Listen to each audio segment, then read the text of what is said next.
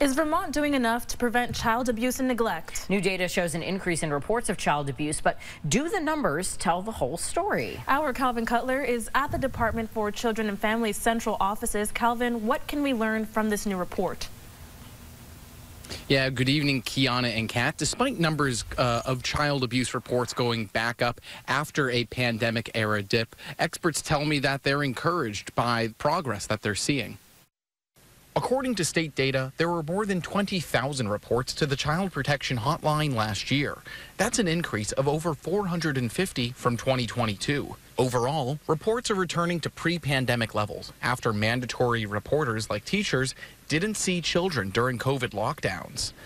But 2023 data shows fewer investigations, assessments, and interventions taken by the state as a result of the reporting. It's a mixed bag, and sorting it out and making things work for families is really the highest priority because children don't get a chance at a second childhood. Linda Johnson with Prevent Child Abuse Vermont says the data shows efforts to prevent child abuse and neglect are working.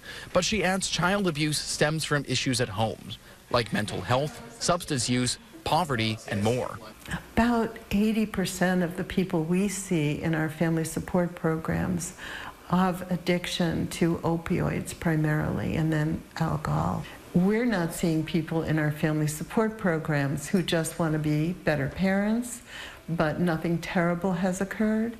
We're seeing people after terrible things have occurred, and that is almost exclusively. She also says staffing challenges and a shortage of foster parents could mean a smaller capacity for officials to get involved.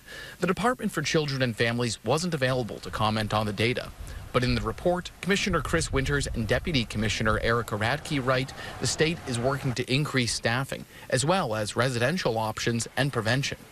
Adding, we are working hard to create a workplace worthy of our staff and support and services worthy of the children and youth in DCF care and custody. At the same time, the state is also working on what they call the Family First model, money to fuel DCF partnerships and work groups to keep kids from entering DCF custody. And the state of Vermont's also in the early stages of creating what they're calling the Green Mountain Youth Campus, which is a 14-bed treatment facility for young people in Vergennes. Reporting live in Waterbury, Calvin Cutler, Channel 3 News.